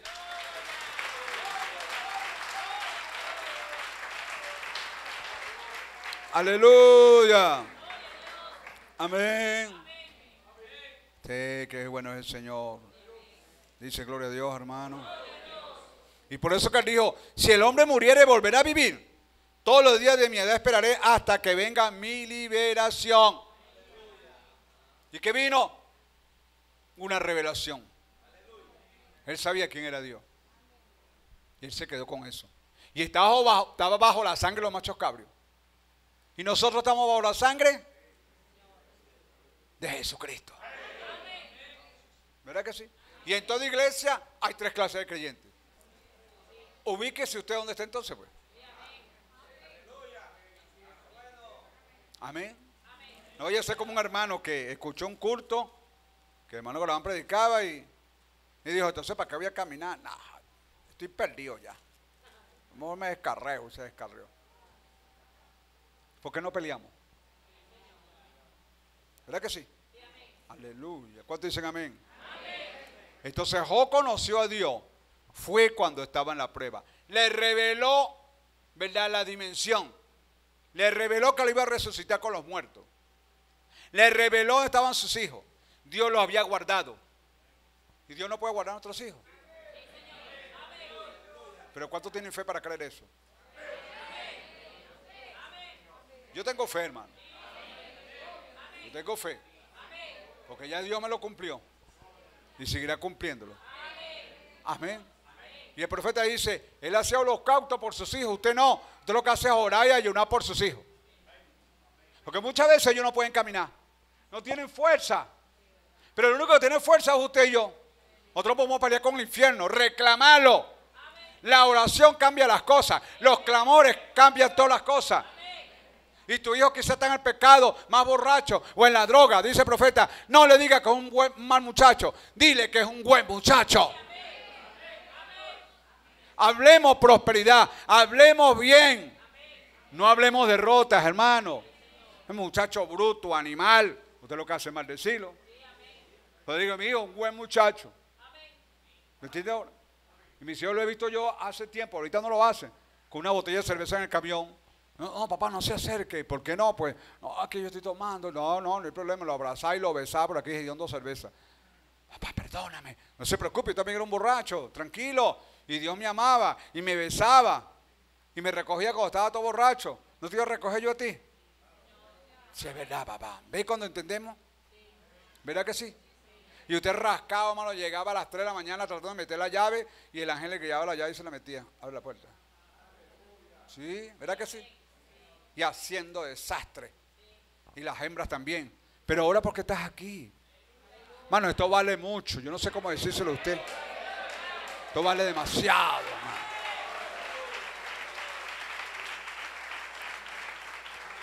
Las pruebas son para perfeccionar el carácter de Cristo en nuestras vidas y lealtad a Dios. ¿Me entiende ahora? Dicen amén. Si Dios pudo encontrar a este hombre tan fiel en la sangre de los machos cabríos, ¿qué no puede encontrar hoy? Alguien que le crea. Dice amén. No le conté de este hombre que le creyó a Dios. Con 4 hijos, la esposa se murió. Pero entró en oración. Y le dijo a él, búsquemelo usted porque yo puedo fallar, búsquelo usted. Y no se la mostró. porque él estuvo perseverante. Y le mostró a la esposa, ahí está, anda a buscarla. Creo que usted sabe, ¿verdad? Que le conté ese testimonio. Amén. Y Dios le dijo de paso, en la chancleta tiene un clavo atravesado, ¿viste? Y él dice que cuando vio esa chancleta uno se murió. Digo, esa es la que te va a soportar. Dice, gloria a Dios. Amén. ¿Cómo pues se justificará el hombre para con Dios? ¿Y cómo será limpio el que nace de mujer? He aquí que ni aun la misma luna será resplandeciente, ni las estrellas son limpias delante de sus ojos. Imagínense. Cuánto menos el hombre, que es un gusano, y el Hijo del Hombre también un gusano. ¿Cuántos son gusanos aquí? Es lo que somos. Hermano, no me falta el respeto. No, usted es una gusana y un gusano. Dice, gloria a Dios. Eso es lo que tenemos nosotros. ¿Y qué es lo que nos va a comer? Los gusanos. Se murió Eloy, se murió Rubén. Historia. Hasta luego. ¿Y los gusanos? Nos comieron. Dice, gloria a Dios. Pero José le había revelado la palabra, yo. Y él sabía. Y por eso que ese hombre tuvo un encuentro con Dios. Yo creo que este es el hombre que más soportó esa prueba, yo. Y el apóstol Pablo, que también sufrió naufragio, latigazo, varazo, piedra, y con todo él amaba a Dios. Nada lo apartó. Y si nosotros venimos al culto, nos suman tomatazos, ya no venimos. Oye, me Gustavo, vos no cambia el culto, o me hace culto en la casa. ¿Pero por qué? Que ya no soporto a esa gente, cada vez que me ve me tira tomatazos. O se pone a verlo todos los días, calvo, calvo, hasta que usted no aguante. No, yo le voy a enseñar quién es calvo. Ya lleva una panda o algo, pero si ya no lo respeta. Que Dios me perdone, pero yo lo voy a hacer.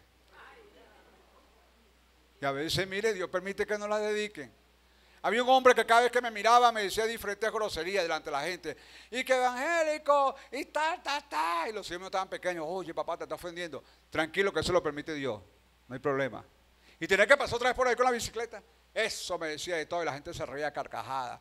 Mira, ahora es que evangélico, hay culebras y sapos. Eso me decía de todo. Me decía, papá, ¿cómo tú soportas eso? Todo es permitido por Dios. ¿Y no lo vas a golpear? No, porque no es él, es el espíritu que lo está tomando. Había un hermanito, hermano, en la iglesia.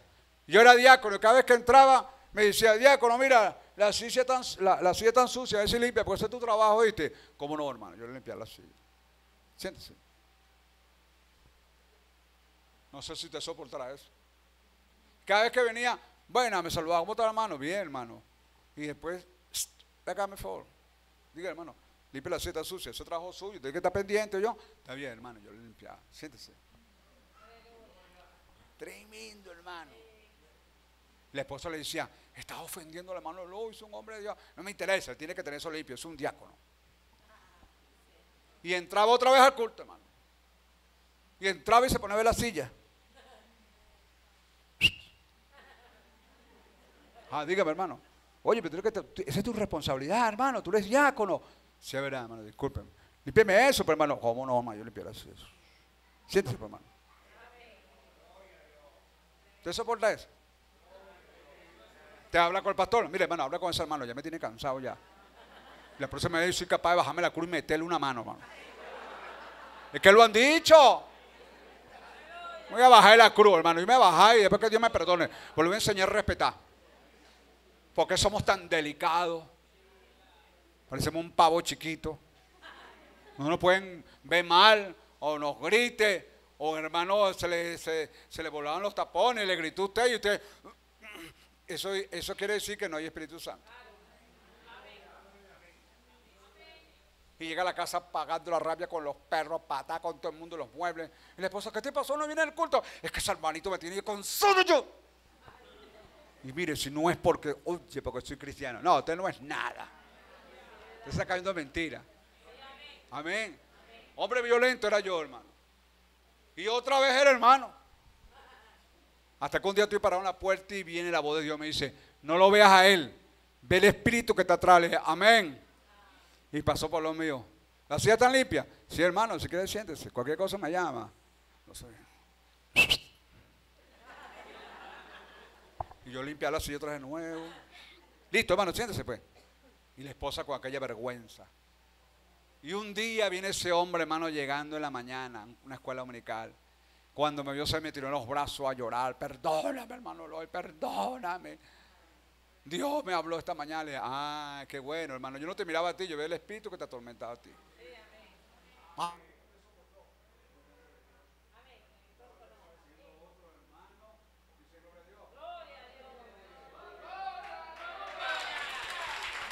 Aleluya. Usted puede cantar aquí especial, usted puede tocar la música, pero va a ser probado. Va a ser probado. Y a veces usted va a trabajar y se encuentra con el hermanito todo el tiempo. Mano, ¿tiene para que me preste real? Ah, ¿cómo no? ¿Cómo no? Hasta que se va cansando. Y todo es Dios para probarlo. Y si eres violento, ay, hermano, que no me pueden decir esto sí porque mato a quien sea. Bueno, aquí lo vas a tener, que te van a gritar, vas a encontrar un fastidio con tu propio hermano. No te gusta que te grite y él grita ahí, ¡amén! Soportalo, Dios mío. Sí, sopórtelo. Dice gloria a Dios. ¿No te dicen amén? Aún en la casa, si no vigilamos. Como dice Ario Botello, cuando estamos en la casa, ellas le buscan trabajo a uno. Que si el techo, que si esto, que si el otro, hay que hacer esto. Hasta que se va con todo eso. Ay, hermano, Dios nos ayude. ¿Cuántos dicen amén? Ahora, ¿qué tal si el ángel de la muerte con su espada en la mano pasara rápidamente por la tierra? Usted no tendría que dudar. Tener miedo era un insulto para Jehová. Por eso es que no acepta cobarde. Que usted vaya, háblale. Señor diablo, salga. No, usted es un cobarde. Métele una pata, apártate. Claro. Dice gloria a Dios. No el hombre que hizo el pacto con el diablo, hermano, se me lo hizo un pacto. Y cuando está ahí le digo, ¿quieres ser sano? Sí, pero y cuando le voy a poner las manos, Dios me dijo, agárralo porque lo va a batir contra el suelo, lo va a matar. Y mire, hermano, qué efectivo fue eso. En lo que yo le agarro la cabeza, lo batió. Gracias a Dios que cayó fue en el brazo mío. Y eso hacía como una culebra así en el centro. Y le ve acá y lo agarré. Rompí el pacto que hiciste conmigo y rompo este pacto. ¿Oíste? Sol, en el nombre de Jesucristo salió ese demonio, hermano. Quedó libre el hombre. Amén. Dice gloria a Dios. Dice gloria a Dios. Mira lo que usted tiene en esta tarde. Descúbralo. Aleluya. ¿Cuánto dice gloria a Dios? ¿Cuánto dice gloria a Dios? Amén. Oh, hermano, la otra esfera que fue lo espiritual. Empezó a disparar, que lo atacara. Duda. Cuando usted está en la prueba, viene el diablo para que usted dude la palabra. Que te vas a morir, que eso no hay salvación, que no hay sanidad. Aquel se murió así, el vecino también. Esa fue él. Que aquel le fue mal en el hogar. Ese asunto de él. Yo estoy en la mano de Dios. ¿Verdad que sí? ¿Cuánto dice gloria al Señor? Amén. La otra fuera fue en lo espiritual. Bombardeó su mente con duda hacia la palabra. La gente lo abandonó. Nadie lo quería en la mesa ni en la iglesia. Lleno de sarna. Sus amigos lo condenaron. Su mujer lo abandonó en medio de la prueba. Y viene el servido apacible y Dios le declara todo y le abre los misterios. Mira el poder de la palabra. Yo tengo un hijo menor que es mundano. Fue al culto el domingo pasado. Porque él tiene una broma en el estómago. Y el hermano que lo van predicando la sangre. Dice que todo quedó en la sangre. Que todo eso murió. Cuando dijo eso, ese hombre estaba ahí y dijo, oye, yo lo creo. Si eso murió, tú estás muerto entonces. Y me dijo, papá, yo acepté eso, lo demás ni me interesa. Quedé sano. Dice que quedó sano. Cuando escuchó eso, porque vino con una sed. ¿A qué vino usted hoy? ¿A qué vino? Dígale a Dios, usted hace milagro. Yo quiero ver un milagro. Amén. Queremos esta tarde ver un milagro. Porque estamos predicando un mensaje. ¿Verdad que sí? Dicen amén. Aleluya. Qué bueno es Dios, ¿verdad que sí? Vamos a la Biblia. Dios nos ayude. Amén. Ay, qué bueno es Dios. 11:7. Descubrirás tú los secretos de Dios. Llegarás tú a la perfección del Todopoderoso. Es más alta que los cielos. ¿Qué harás? Es más profunda que el Seol. ¿Cómo lo conocerás? Su dimensión es más extensa que la tierra y más ancha que el mar. Si él pasa y aprisiona y llama a juicio, ¿quién podrá contrarrestarle? Porque él conoce a los hombres vanos. Ve a sí mismo la iniquidad y no hará caso. El hombre vano será entendido cuando un pollino de asno monté nazca hombre. Amén. Si tú dispusieras tu corazón y extendieras a él tus manos, si alguna iniquidad hubiere en tu mano y la echares de ti, y no consintieres que more en tu casa la injusticia, entonces levantará tu rostro limpio de mancha y será fuerte y nada temerá. Y olvidarás tu miseria o te acordarás de ella como aguas que pasaron. La vida te será más clara que el mediodía. Aunque oscureciese, será como la mañana. Tendrás confianza porque hay esperanza. Mirarás alrededor y dormirás seguro. Te acostarás y no habrá quien te espante y muchos suplicarán tu favor. Qué bueno. Amén. Mira lo que Dios nos está dando ahorita. Promesas. Por eso que el profeta dice, ¿por qué usted anda con la cara jalada? Dice, no ande con la cara jalada. Como si le debe y no le paga. Si a alguien le debe un dinero, métalo en oración. Día y noche. Hasta que Dios lidia con el hombre y viene a pagarle su dinero. Porque Dios es Dios. Dice gloria a Dios. ¿Cuántos dicen amén? Mire, hermano, yo compré ese carro. La caja mala. Los hermanos, mi hermano, eso vale tanto, 250, por ahí se oye, ay Dios, yo no tengo dinero, Señor. Pero yo estoy confiando en usted. De repente Dios obró, montaron la caja, compraron repuestos, ni medio pagué. Digo a los hermanos, pero ¿cómo hacemos? No, usted ore por nosotros. Todo está hecho. Entonces Dios me dice, no te preocupes, tranquilo, pero si yo te voy a dar algo, tienes que pasar por la prueba primero, para que lo puedas valorizar. Y lo que Dios te ha dado ahorita, usted tiene que pasar por la prueba, para que pueda valorizar esto. Dice, gloria a Dios.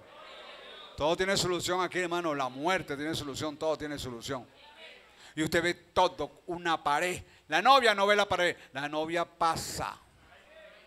Pero usted ve todo. No, hermano, todo se acabó. Esto se acabó, hermano.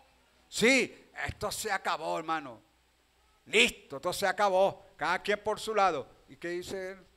¿Tú has consultado conmigo? No, yo lo que he visto es que te pones a llorar y a quejarte. ¿Tú has consultado conmigo? Lo que es imposible para ti, para mí es posible. Pero tú no has hecho nada. No has levantado un pie, no me has levantado una rodilla, no me has declarado una oración. No me dices nada. Entonces, ¿cómo usted va a ver a Dios? Entonces, el camino más fácil es huir. Vamos a huir.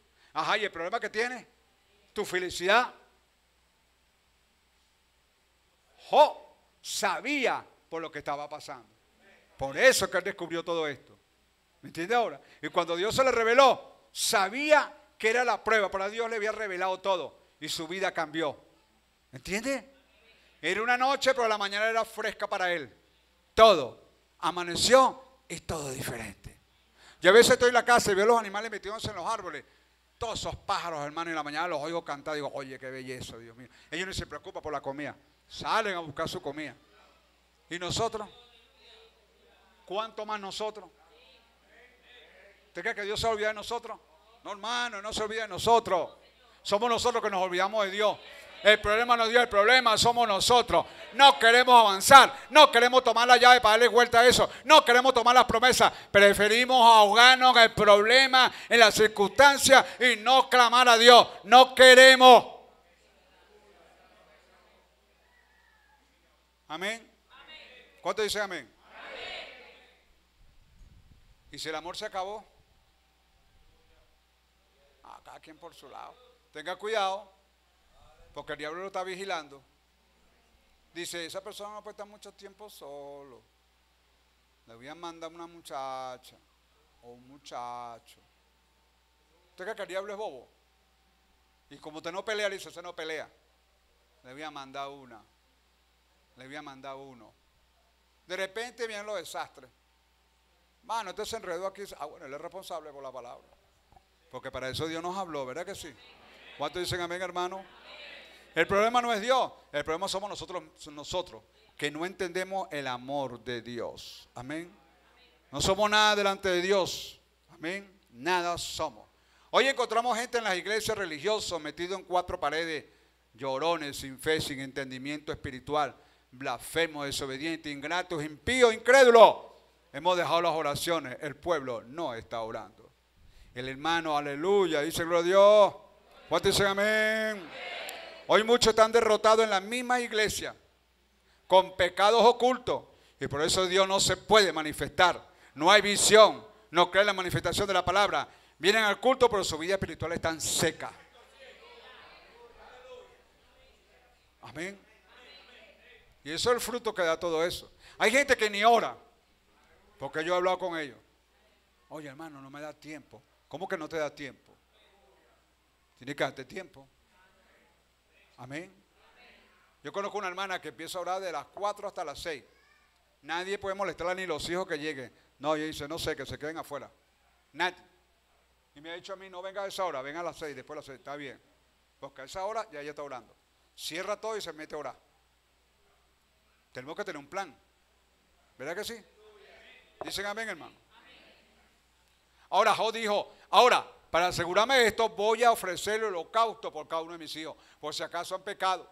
Esa es la única manera en la que los puedo presentar, fundamentado en la sangre derramada, porque eso es lo que él conocía, ¿sí? Ese es el único plan de redención de Dios, por medio del Cordero. Amén. Fíjense que cuando cayó fuego y quemó todo lo que él tenía, todos sus hijos murieron. Oh, y él dijo, oh, me alegra mucho haber ofrecido el sacrificio por ellos. Los presenté ante Dios por medio de la sangre derramada del Cordero. En la manera provista de Dios para la redención de mis hijos. ¿Y usted no está hablando por sus hijos? ¿Sí? No pierde la fe. Siga creyendo lo que de un momento a otro le dan una tremenda sorpresa. Y luego le salió una sarna maligna y se sentaba sobre ceniza rascándose con un tiesto. Su esposa se acercó a la puerta, todos sus amigos se habían ido, 3 miembros de la iglesia vinieron y le dieron la espalda durante 7 días. No le hablaron, sino que lo acusaron de ser un pecador en secreto. No hubo mucho consuelo de parte de la iglesia aquel entonces, pecador en secreto, porque él sabía que no había pecado. Él sabía que eso venía de parte de Dios. Amén. Y pudo entenderlo. Hoy la novia tiene que entender que la única forma de entrar allá, tenemos que pasar por unas pruebas. Y la novia es la que va a soportar todo eso. Más nadie. ¿Usted cree que se va a decir tan fácil? No, usted tiene que pagar un precio. Tiene que pagarlo. No, aquí estoy, hermano, yo soy salvo en la iglesia. Ya va, usted tiene que pagar un precio. Usted y yo tenemos que pagar un precio. Porque esto no va a ser fácil. No. Por eso es que tenemos enemigos. Aleluya. Amén. Con razón te puede servir. Le está ganando mucho dinero, tiene mucho ganado y tiene todo en la vida. Claro, cualquiera puede servirte así. Si me lo entrega, yo haré que te blasfeme en tu rostro. ¿Cuánta gente no conozco yo que tuvieron y hoy no tienen nada? Véalo usted cómo están. Van a los cultos a rastra. Ah, hermano, Dios me abandonó, me cayó un... O sea, hermano, como que fue una pava. No, hermano, es que Dios te estaba probando y fallaste. ¿Verdad que sí? Conozco otro que quedó en la ruina, millonario, pero se mantuvo fiel. Y hoy Dios lo está levantando. ¿Se dio cuenta? Porque no es el dinero. Él dijo, no es el dinero del Señor, es usted. Porque Dios vale más que todo el dinero, que toda la casa, que toda la familia. Ponga a Dios primero para que usted vea. No ponga a sus hijos primero, ponga a Dios primero para que usted vea. Amén. Primero Dios sobre todas las cosas. Aleluya. ¿Cuánto dice gloria a Dios? Tener miedo era un insulto para Jehová. Y una vez que un individuo está bajo la sangre y tenga miedo de que Dios no cumpla su palabra, es un insulto para él. Amén. ¿Le creen? Amén. Aleluya. Qué bueno. Job nos dio un ejemplo. Y no tenía Espíritu Santo, solo revelación. Amén. Y Dios quiere mostrarnos cuando estamos mejores en medio de la prueba. Cuando tenemos todo no podemos verlo. Amén. Todos los hombres y mujeres del pasado vieron a Dios en la prueba. Gedeón no vio a Dios. Todos se lo comían los madianitas, lo tenían bueno pues. Y cuando Dios lo saludó dijo, ajá, si Jehová está conmigo está en su maravilla. Pero era Dios probándolo. Todos los hombres y mujeres Dios los probó. Y hoy quiere ver a alguien valiente que Él pruebe. Y que Él tenga las llaves. Tiene las llaves en las manos. Tiene toda la promesa. ¿Por qué no prueba? El problema no somos nosotros. Perdón, el problema somos nosotros, no Dios. Ya Él nos dio las promesas. ¿Por qué no mete la llave y da vuelta? Pues? ¿Tenemos promesa o no tenemos? ¿Tiene usted promesa en esta hora? Job no tenía promesa. Moisés no tenía promesa. Elías no tenía promesa. Todos tenían promesa. La descubrieron. Y usted en el siglo XXI no lo va a descubrir. Cuando muchos han dicho que Dios está muerto, no está muerto. Está vivo. Pero alguien que le crea. Alguien. ¿Quién le cree a Él en esta tarde? ¿Tú le crees esta tarde? ¿Sí? ¿Cree que todo está solucionado? ¿Sí lo cree? Ve acá tú, hermano, vamos a orar. Ve acá. Sí, tú. Tú, hijo. Tú que estás allá, el gordito. Ve acá. Ve acá para que ponga la mano sobre tu esposa. Ve acá. El gordito. Ve acá. Tú y tú, hermano, tú. El que está allá atrás. Ven. Aleluya. Si hemos predicado un evangelio, tiene que Dios manifestarse. Amén. He hablado de Él. Aleluya. Dame la mano, las dos. Padre, en el nombre de nuestro Señor Jesucristo, yo he predicado su palabra. Y después de un culto hay sanidad divina. No creemos lo que diga el diablo. No, no lo aceptamos. Nosotros creemos en usted. Y usted dijo en su palabra, hablen la palabra. Yo la pongo por obra. Es mi pacto y nunca fallará. Pues basado en tu palabra esto nunca va a fallar. Unge la mano de este hombre. Cuando él abraza a su esposa, en ese lugar, todo mal se vaya. En el nombre de nuestro Señor Jesucristo. Perdóname, Señor. No estoy montando un show. Estoy creyéndole a usted. Pon las manos sobre ella, eso es todo. Abrázala. ¿Cree usted que Dios cumple su palabra?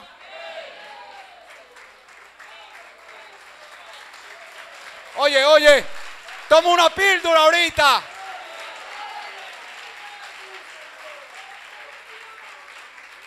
Porque si el doctor te dice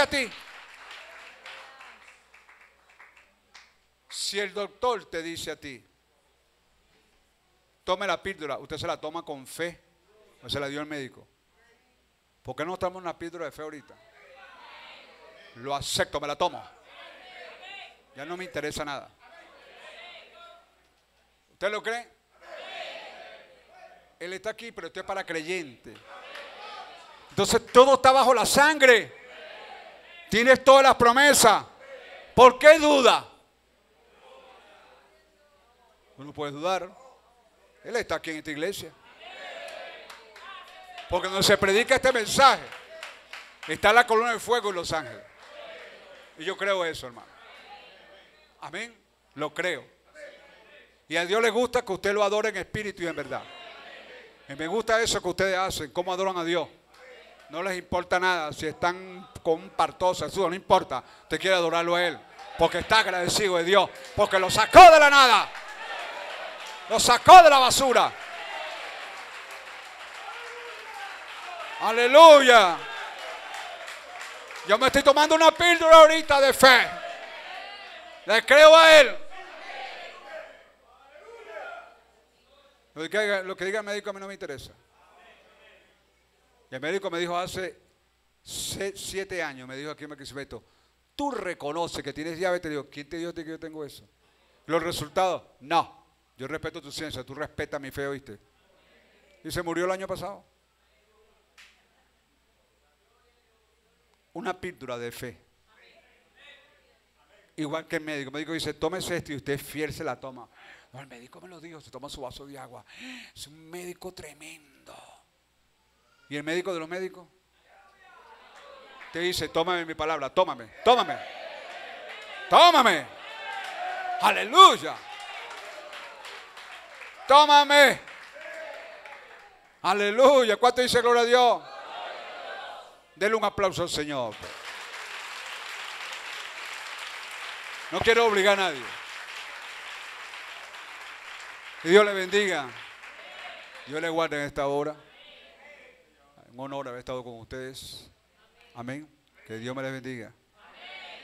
Hermana, ¿y su hija dónde está? No vino hoy. Muy bien. Dios me les bendiga a todos. Un aplauso. Saludos.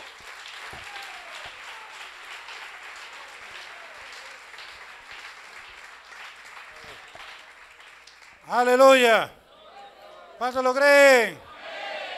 Tengo fe y esperando mi milagro estoy. ¿Cuántos tienen fe, hermano? Aleluya. Dígaselo cantando, pues. Tengo fe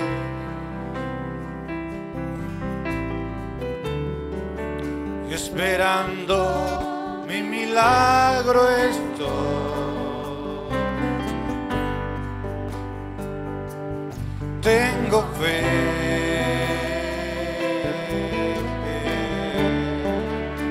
y quiero agradarte hoy. Yo sé, tengo fe. Aleluya. Dígaselo, hermano. Esperando mi milagro estoy.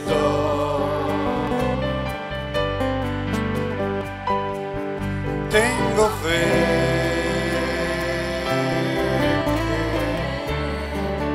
y quiero agradarte, oh Dios del universo, Dios del universo, oh, solo en ti yo esperaré. Y aunque pase mucho tiempo, ni un segundo dudaré. Sabes que tengo fe.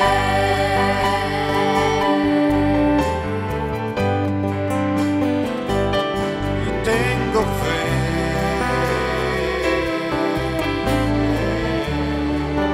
Y esperando mi milagro estoy.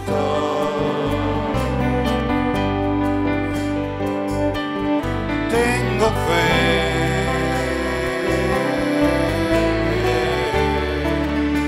y quiero agradarte hoy.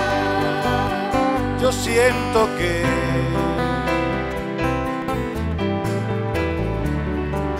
si toma mi mano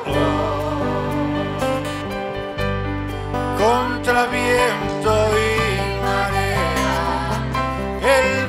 yo cruzaré, sabes que tengo fe. Dígaselo, hermano, aleluya, amén. Y tengo fe. Dígale, Dios, te creo en esta tarde. Creo en tu palabra, Señor. Creo que tú eres verdadero, Señor Jesús. Aleluya. Bendito sea el nombre del Señor. Y para el que cree todo es posible. Todo es posible para el que cree, hermano. Si usted le logra creer en esta tarde a Dios, entonces Dios cumple su palabra. Aleluya. Bendito sea el nombre del Señor. Para el que cree todo es posible. Todo es posible para el que cree. Padre, en el nombre del Señor Jesucristo, te damos la gloria, Señor. Te damos la honra en esta hora, Señor. Ayuda a mi hermano, mira su bendición en esta hora. En el nombre de Jesucristo. Padre, ayúdalo en esta hora y dale lo que te pide. Para tu gloria y honra te lo pedimos en el nombre de Jesucristo. Mira cada mano levantada, Señor. Mira a mi hermana en esta hora, Padre, ayúdale. Lo que pide, dáselo. Hay fe en su corazón que ella reciba en el nombre de Jesucristo. Padre, muchas gracias. gracias. Gracias por mi hermana, por la nieta, por haberla guardado, por haberla ayudado, Señor. En el nombre de Jesucristo. Y mira su necesidad también. La ponemos en tus manos. Mira cada mano levantada al cielo. Pedimos que tú les ayudes a cada uno en esta tarde, Señor. Muchas gracias, Señor. Reciba la gloria, reciba la honra en el nombre de Jesucristo. Padre, gracias. Tú eres un Dios de milagros. Tú no estás muerto, tú estás vivo, Señor. Padre, muchas gracias a los que están a través del internet. Tú les bendiga, les ayude en el nombre de Jesucristo. Muchas gracias, Señor. En tu mano nos encomendamos.